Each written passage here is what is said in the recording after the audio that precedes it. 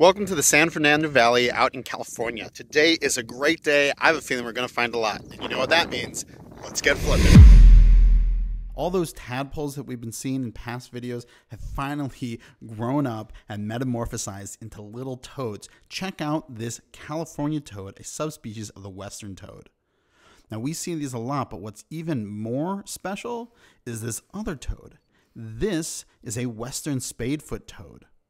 And they're a really unique species because they have these spades on the bottom of their feet. That's where they get the name. And they use that to burrow into the ground. And so they're often underground most of the year. And they only come up when there's a bit of rain or when they have just metamorphosized out of their tadpole stage. Oh, ringneck! Yeah. Mouse. Oh, a mouse! We always find some unique things when we're flipping boards, and this was no exception. This little mouse was awesome to see, and it really hung out by my foot most of the time that we were sort of observing it. Now, this is a deer mouse, but we're not sure exactly the species. There are a number that are potential for the area.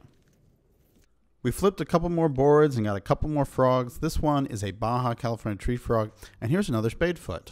But the best thing that we found all day is probably from this next board. Oh, Nice. Yep. Nice, beautiful. Oh, and a skink.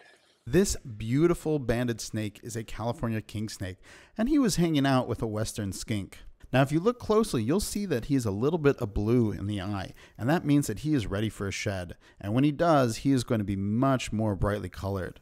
Well, it's time to let the snake get back to doing its thing. We've got more things to find. To round out today, we actually found 2 gopher snakes.